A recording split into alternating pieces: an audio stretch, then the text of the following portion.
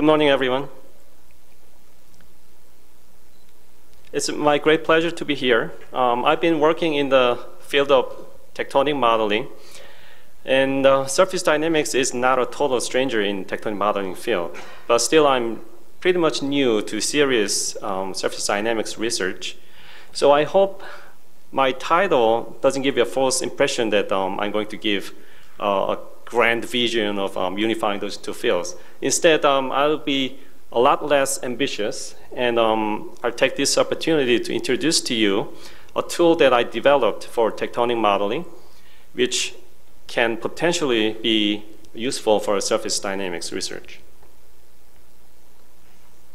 So here's the outline of my talk. First, I'll give you an overview of the code SNAC, and then I'll give you some examples of tectonic models with surface processes included. Assuming that you are all familiar with erosion in orogenic environment, I chose a couple of examples from extensional environments. And at the end, I'll give you a quick preview of ongoing project that is trying to couple one surface modeling code with the tectonic modeling code. And I'll discuss how SNAC can fit into that project. More often than not, I have to worry about losing audience because of too much math, but this CSDMS meeting must be one of the exceptions. And so I put up the equation slide first without being apologetic. I don't know, maybe I should apologize that there's too little math or too low level math. Anyways, so SNAC is an acronym for Saint-Germain Analysis of Continua. Saint-Germain is the name of software framework on which SNAC is built. So name itself doesn't have much meaning, but at least it sounds friendly. The governing equation of SNAC is the momentum balance equation given in the form of the principle of virtual power. It is the use of this integrated form that rendered the SNAC comparable to finite element method. In SNAC, the spatial domain is discretized into hexahedral elements, and each hexahedron is subdivided into two different sets of 5 tetrahedra. So the basic unit of computation, or the element type, is the linear tetrahedron. But the mesh is organized in this hierarchical and redundant way to ensure a symmetric response. The final form of discretized momentum equation is nothing more than the Newton's second law of motion. So the time rate of change of momentum at a given global node L is the sum of surface force and body force, which are also the sum of all the contributing tetrahedron around that global node L. So once you get the net force acting on a node, then acceleration is time integrated to get velocity and update grid point. The one advantage of explicit formulation is that there is no need for nonlinear iteration. And because the time integration is explicit, all the updated quantities, velocity and grid point location, is depending only on the previous time steps quantities. And velocity and node locations are updated through leapfrog method. And it's obvious that description of motion is Lagrangian, in which grid points move with material.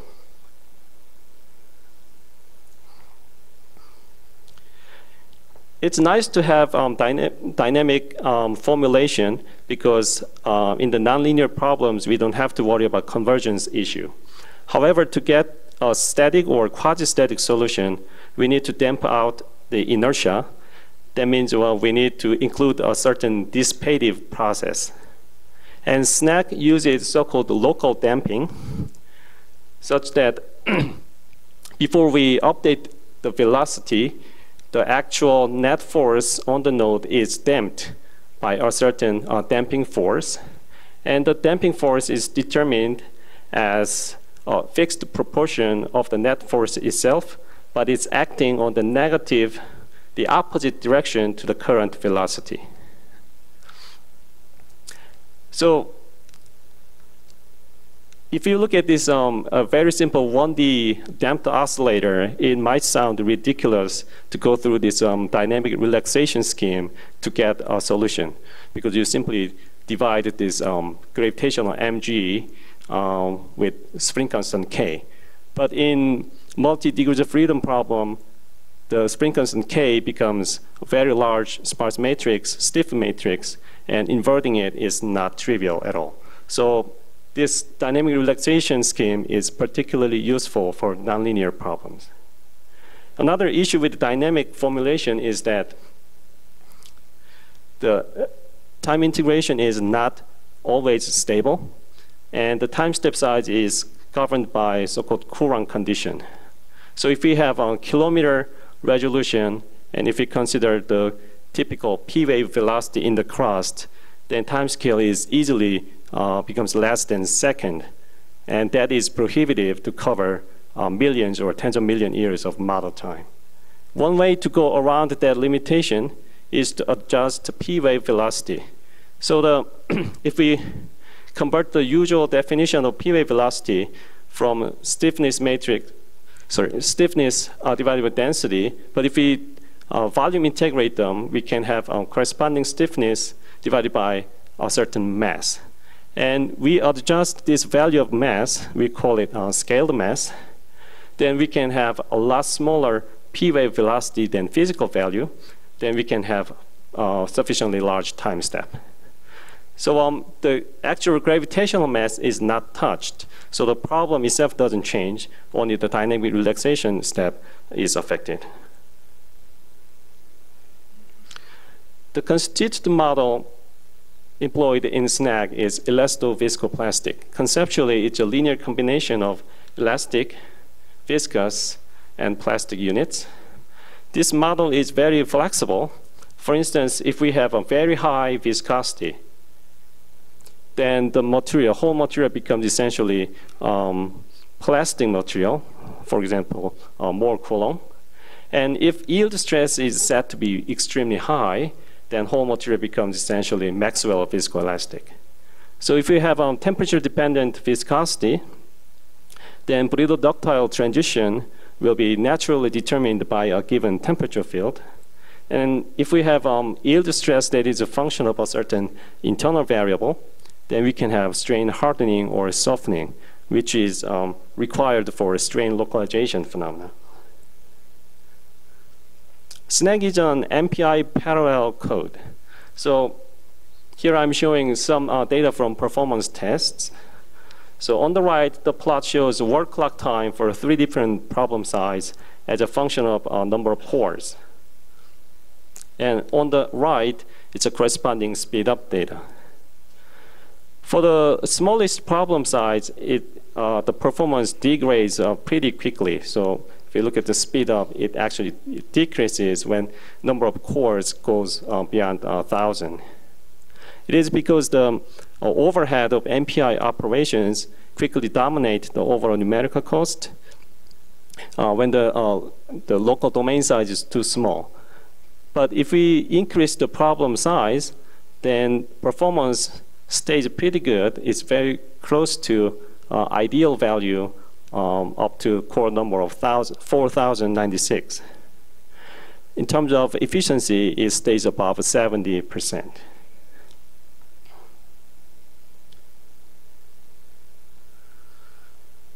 Now we've covered the main features of SNAG.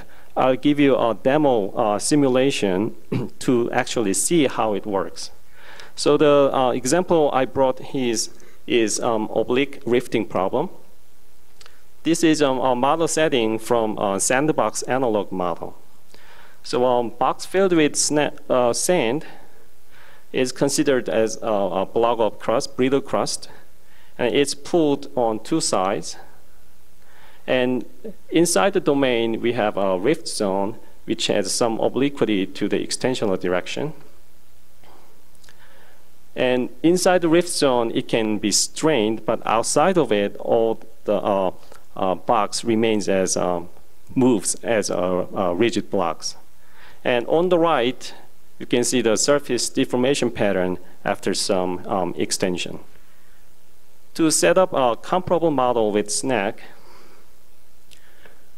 but in a real continental rifting scale, I set up a domain with the size of 100 by 100 kilometers and 20 kilometers thick. So this is a brittle cluster block, and I'm pulling this block on two sides. As in sandbox model, I define a rifting zone which can be strained, but outside of it, there's no gradient of velocity. And at the same time, I put some weak seed only within the rifting zone so that faults can develop out of those seeds. So this image shows the pattern of accumulated plastic strain after some extension. So this is the animation that shows how actually the fault system develops.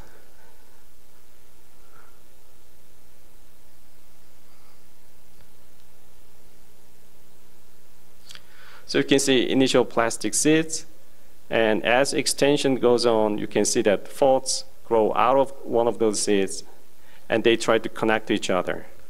So the bottom box shows accumulated plastic strain distribution, and the top warped surface is the exaggerated topography.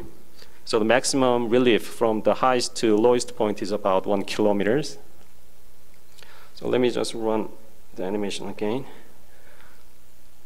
So individual faults are making pretty much a perpendicular direction to the extension. However, the interconnected structures are follow the predefined rifting zone. In that sense, it's pretty much consistent with the sandbox model.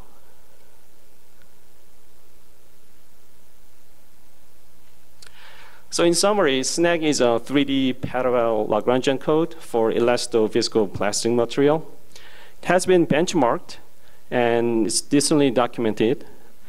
It's an open source being distributed through the website of Computational Infrastructure for Geodynamics. And it's been linked to CSDMS website too. Now let's move on to a more important issue of how tectonic and surface processes interact with each other. So erosion in a convergent origin is now an iconic problem demonstrating those two processes interact in a non-trivial way.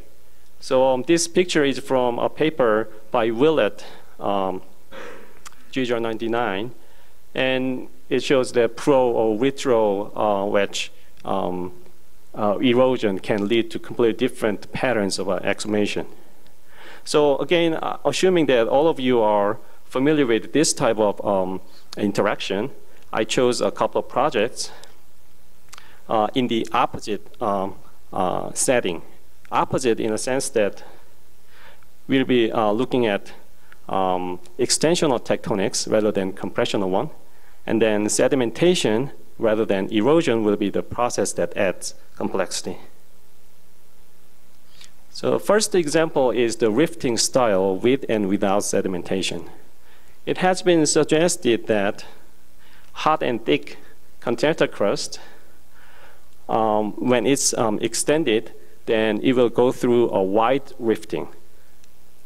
Wide rifting meaning distribution of extension is pretty much uniform over a wide region. However, if the extended region is covered by sediments, then the style of rifting changes to narrow or focused rifting. Bialas and Buck showed this using a numerical model. So they set up a thick continental crust, which is about 50 kilometers thick and about 3 times wider. And if you look at the temperature field, it is hotter than the surroundings because it has more abundant radiogenic heat. And as expected, the numerical model shows that without sedimentation, the rifting system evolves with a wide rifting style. So after about 5 million years of extension, which corresponds to 100 kilometers of extension, you can see from this phase field and temperature field that the extended region has pretty much uniform thickness. And at the same time, if you look at the strain rate field, the two boundaries of the extending region is always the site of maximum deformation. However, you get completely different response when you start to adding sediment. So on top of the extending region, this green stuff represents sediment layer. So after about, again, 100 kilometers of extension, if you look at the strain rate field, now there's only one side of active deformation. And if you look at the temperature field, it has clearly asymmetric thickness variation. In other words, the whole system is now going through focused rifting. And the reason is that the thick blanket of sediments increase the boundary layer thickness, and the system will try to take advantage of non-uniform strength. In other words, the weakest part only the weakest part survive and takes up all the extension. And another example I'm going to show is about rider blocks. Rider blocks is the pieces cut off from a hanging wall of a large offset normal fault. So it's a little tricky concept just described by words. So I'm going to show an animation. This animation captures the process of rider block formation. So this is 10 kilometer thick crust and 100 kilometer wide, and is being pulled on two sides and being supported by invested fluid on the bottom. So let me run it again. Normal fault develops and it rotates quickly, and as it rotates, it locks, and then new fault forms, and at the same time, rider blocks form. Just one more time. So these blocks are called rider blocks. They are passively riding the footwall and being transported. So here's a generic mechanism for rider block formation. So first you have a new fault that follows so-called optimal angle. But as offset on the fault increases, the crustal layers isostatically bend, and therefore fault rotates, and eventually it locks up. And if it cannot take any more offset, then the crust will develop a new fault at a higher angle than currently locked fault. Then a piece of crust that is between these two faults becomes a rider block. According to this conceptual model, we can infer two conditions for rider block formation. First, we can say that a fault is too weak, then the fault is never going to lock up even if it becomes a low angle. And at the same time, if fault is strong enough, if there is nothing on the hanging wall side, in other words, if there is no sedimentary infill in this rifted valley, then rider blocks wouldn't form. So if we turn these arguments around, then the presence of rider blocks implies that fault is strong enough and there should be enough amount of sedimentary infill. And these two conditions for rider block formation has very interesting implication. So I'm now showing you oceanic core complex, like its continental counterpart. In an oceanic core complex, mid-crustal material is exposed on the surface through a large offset normal fault. So this specific core complex is at about 30 degrees north along mid-Atlantic ridge. And this is Atlantis transform, and it's right north of it. So it's called Atlantis Massif. So if you look at the more detailed bathymetry map, this whole block is called Atlantis Massif. And if you take a cross-section of topography and also structural interpretation from south to north, then it looks like this. So at the southern tip, it has a very smooth and corrugated surface. But to the north, it has more rugged topography. The interpretation of this difference, along which difference in topography by Reshner and Ranero is that as you go north, you get closer to segment, rich segment center, where magmatism is more active. That means the whole Rift Valley is filled with volcanic infill. But at the tip of rich segment, magmatism is not as active, so it doesn't have that much of volcanic infill. That means even if fault can be strong enough to have rider blocks, at the southern tip where there is no sedimentary infill, you cannot have rider blocks. But if you get closer to segment center, then there is enough of sedimentary infill and fault is strong enough so that you can have multiple rider blocks. So we've just seen that sedimentation or space filling surface process is also important in tectonic processes. So in 2D settings, sediments are usually assumed that it's transported along the third dimension in and out of plane and as much as we need. So a lot of hand waving is going on there. And as we've seen in the oceanic core complex problem, some problems are inherently three-dimensional. So that leads us to conclude that physically based 3D coupling between tectonic and surface process modeling is desired. There is one ongoing effort led by Fedra Upton in GNS Science New Zealand and Greg Tucker here at University of Colorado. They are trying to couple a tectonic modeling code FLAG 3D, that is a commercial geotechnical modeling code, and CHILD, the surface processing code. So as a pilot model, they set up a 60 by 60 kilometers and 10 kilometers thick domain, which is pushed from the left at a rate of 1 centimeter per year, and the whole left half of the domain is actually kinematically constrained, and the right half has free slip boundary condition. So according to these kinematic boundary conditions, mountain belt will be built in the middle of the domain, and that topography developed in the code FLAG 3D is given to CHILD, and CHILD will process by will adjust that topography by erosion, and that adjusted topography is given back to FLAG 3D, and it keep going that way. So here is a preliminary result from this coupling project.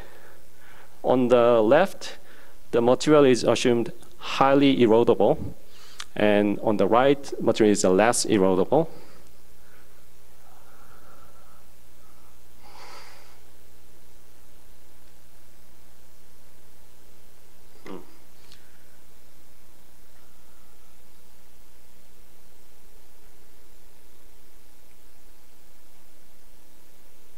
I think there's some problem.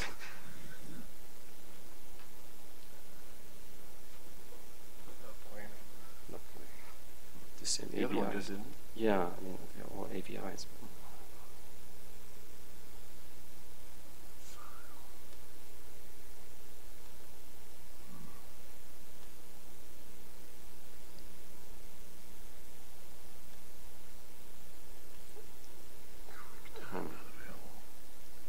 Okay, maybe it's not critical. Yeah. I'm not sure why that one's. Okay. Sorry. So the result you are supposed to be seeing is that highly erodible material has slightly larger wavelength of topography along the mountain belt, and less erodible material has a higher frequency topography. And at the same time, the maximum topography for less erodible material is obviously a lot higher. So this simplistic and preliminary model already shows that the power of cold coupling. Then the question is, can SNAC be used in place of FLAC 3D in this type of project? So FLAC 3D is 3D, SNAC is 3D too. SNAC can handle inelastic deformation, which is necessary for build a mountain belt. And SNAC can handle non-uniform boundary conditions too. The remaining question is, can SNAC be coupled with child? The answer is actually yes, but the real question should be asked is how? And SNAC is based on software framework, so I believe it's already in a pretty good shape to be incorporated into CMT system. So I'd like to come up with a little more concrete plan for this coupling during this meeting. And use of open source like a SNAC should be beneficial, not only financially, but also scientifically, because researchers can modify the code for their own purposes. Thank you for your attention.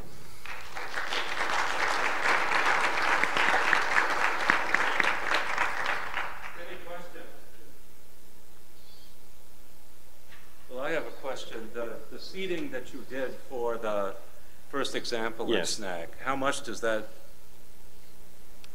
determine the outcome of the rift geometry, number of rifts, spacing, and so on? It's very hard to quantify. So I actually trying to calculate collective property, like the displacement versus, well, the length versus the fault drop ratio, or the size distribution. So it can be defined only that in a collective way. Mm-hmm. So if I change the distribution of initial assist, it will definitely change the pattern. But it's not clear whether that collective property will be also changing. Yeah. Okay. Good. Any other questions? Great. Wonderful talk. Can you comment on? Right. Is it on? Can you tell us a little about whether SNAC can go to very high strains? Do you use regridding or something like that? Yes, I do, yes. Well, to add something, there is an issue with regridding. As you know, regridding involves numerical diffusion, which can be sometimes very serious. So it'd be great if we can come up with the better algorithm than the currently implemented in SNAC. This is, again, a simple question, but that when you actually put the sediment, the example that you showed where you filled your basin with sediment, where did that sediment come from? Do you have like rudimentary surface processes that you actually removed material from the block and deposited it, or you just basically created mass? Short answer is we simply create material as much as we want. But that model actually included very simple, like the diffusion style topographic modification. But that amount is not totally constrained, not totally constraining the amount of actual sediment we put in the basin. Okay. Others? Thank you very much. Thank you. Nice talk.